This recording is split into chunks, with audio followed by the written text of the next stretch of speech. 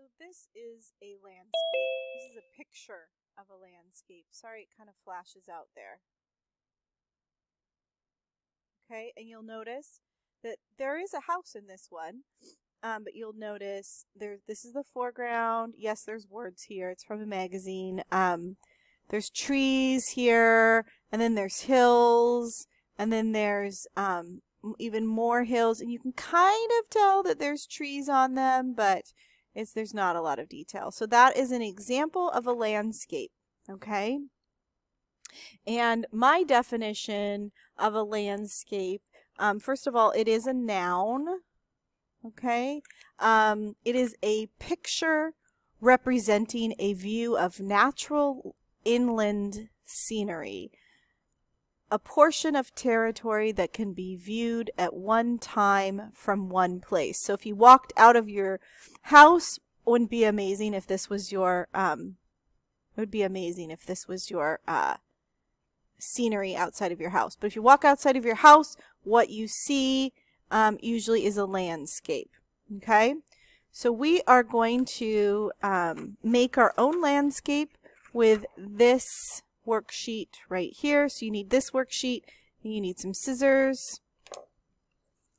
Okay, and the first thing you're going to do is you're going to see how there's kind of a line right here.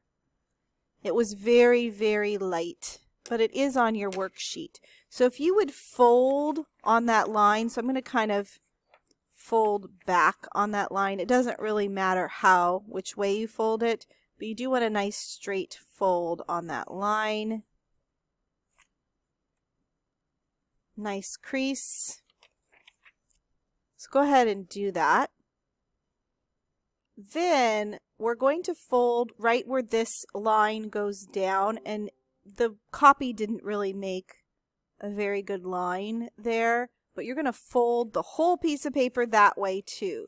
So I'm going to fold it like this till I get right about on that line. Fold it there too. So we have two folds, one here and one there. Now what we're going to do is we're going to cut on this very irregular line. Okay, so you're going to cut this. So go ahead and get your scissors and start cutting on this line the whole way across the piece of paper.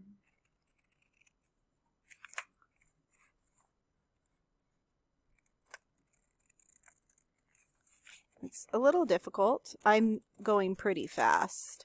You don't have to be precious about this.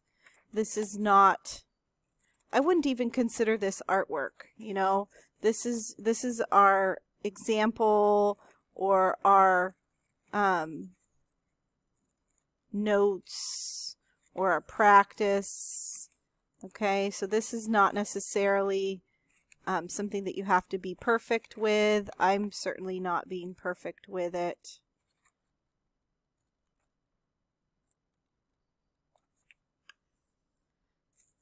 So when you're done, you'll have two halves like that. So you can take this part here and kind of move it off away out of sight.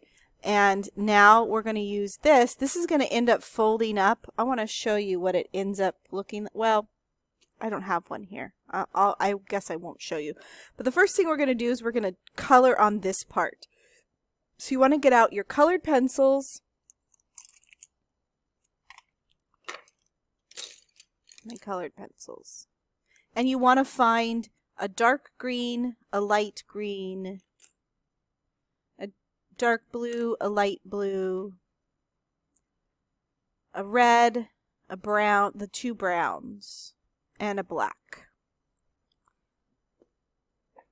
And you can just get these out as I call them out. Okay, so the first thing I'm going to use is my dark green though, and I'm going to make some bushes down here. So I'm going to zoom in a little bit.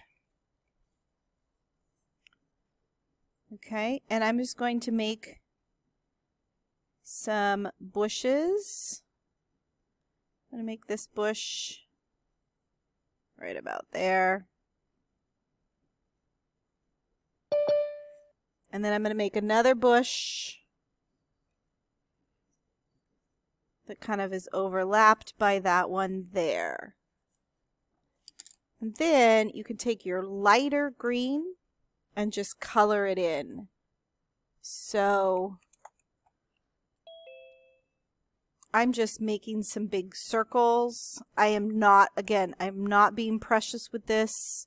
I'm just getting an idea down on paper. Okay, so you can see here, I just colored it in real quick. Quick. Okay, with the light green. And next, let's see what we're going to use. We're going to use, I think, the black or the black or the gray. I'm not sure if you have black or gray. But I'm going to, I only have black. So I'm going to make some kind of lumpy, bumpy, oblong type stones. These are going to be stones in a river. And I'm just outlining the stones, and then I'm just lightly coloring them in. I don't want it to be very dark, so I'm using the side of my pencil, and I'm holding my pencil way back. And I'm just lightly coloring in. You don't want it to be dark for the stones. So mine's kind of gray. That's why I said gray would work.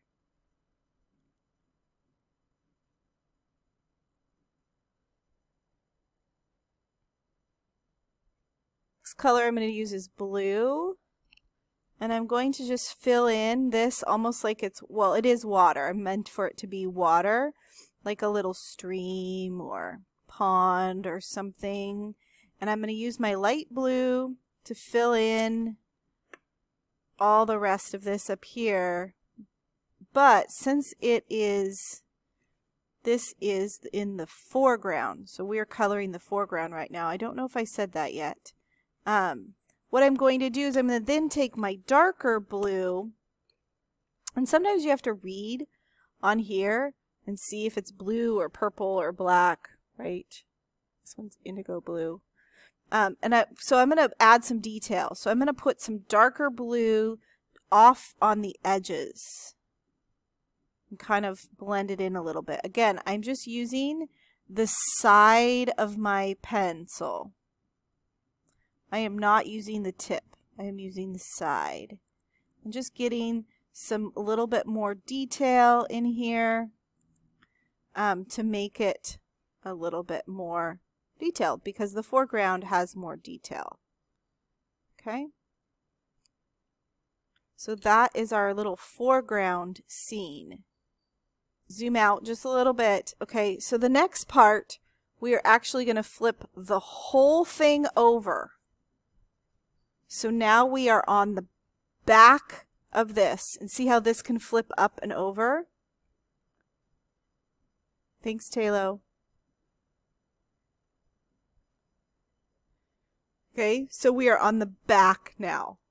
We're going to draw the middle ground on the back, because this is going to end up folding up like a little trifold. Okay, so we're going on the back. So this should be blank. This whole thing should be blank. And we're going to draw, I'm looking for my example here. Too many things here. Okay, so we're going to draw with our brown pencil. So look for your brown pencil. We're going to draw a house on this side, since this is kind of like a house shape. And I want you to draw it pretty far down. See, I'm just doing sketchy lines. It doesn't have to be perfect. So that when I fold it over, some of the house is covered. I want some of the house to be covered. So that's how far down you should go. Maybe I should have even gone farther. I'll extend it a little bit. Okay, and we're just going to make a very simple house. We're going to put a door. Let's put a door on this side, on the right side, with a little doorknob. A big window here. so they can look out at their landscape. And then let's put a second floor with some windows.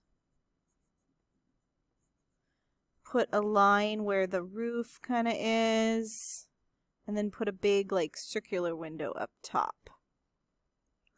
So this is real rough, right? On purpose. Now you're going to take a blue, a light blue, and you're going to color in the windows, kind of like the reflection of the sky. So I'm just going real quick. Coloring in the windows. And then I'm going to take like a tan. This says Harvest Gold, but it doesn't matter what it says. It's a light brown. And I'm just going to color in. Again, I'm coloring the house. I'm just using the side of my pencil. And I am not pressing very hard. I am holding way back on the pencil so I don't get tempted to press too hard or use the tip.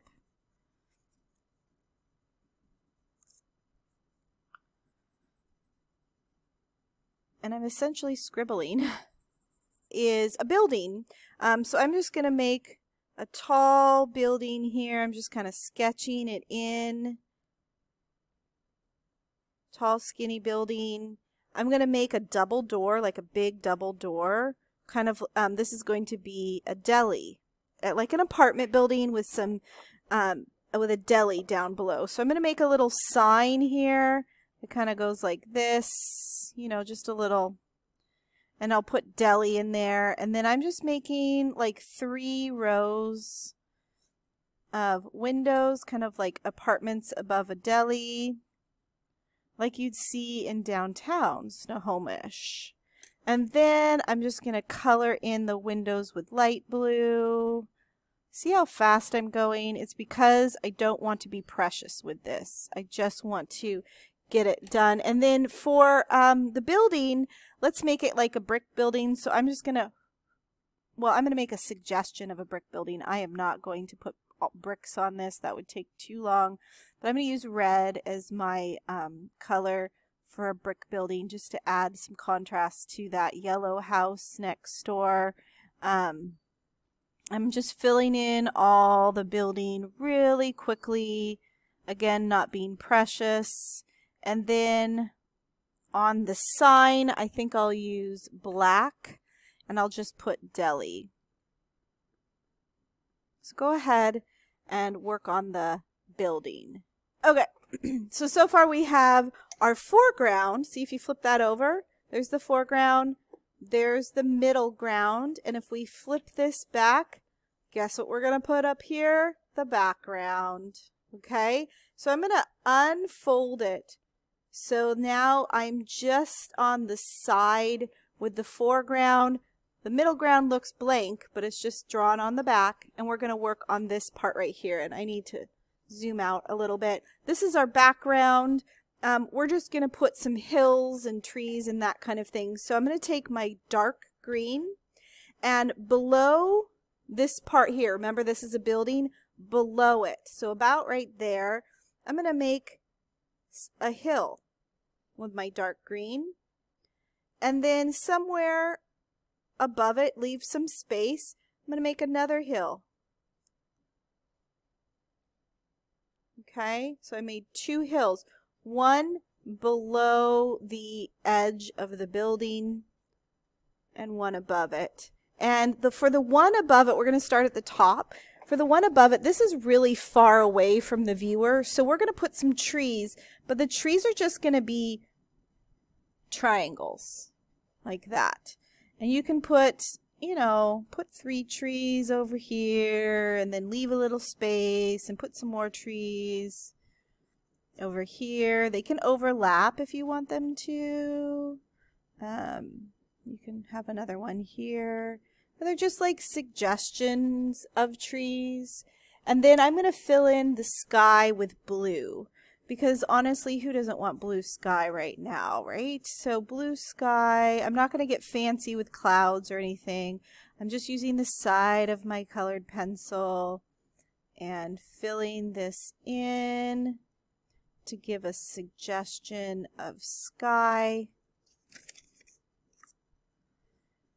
And color pencil, I was just moving that little thing because colored pencil will pick up any texture that you have underneath. So if you're on a textured surface, then you'll pick up that texture. And that's okay for this exercise. That's not a problem. Okay, so I'm just really quickly filling in. I'm kind of fussing too much, really, is what I'm doing.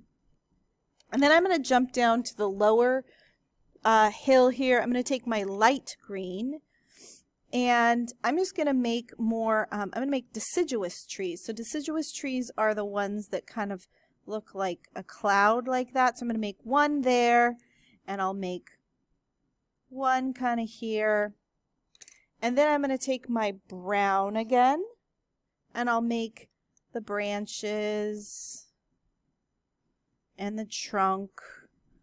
Make the branches and the trunk. Again, this is just like a suggestion of a tree. I'm not getting fancy here. And then I'm going to color in the tree. Kind of gets a little messy like that. And then I'm going to use my dark green to fill in this ground here.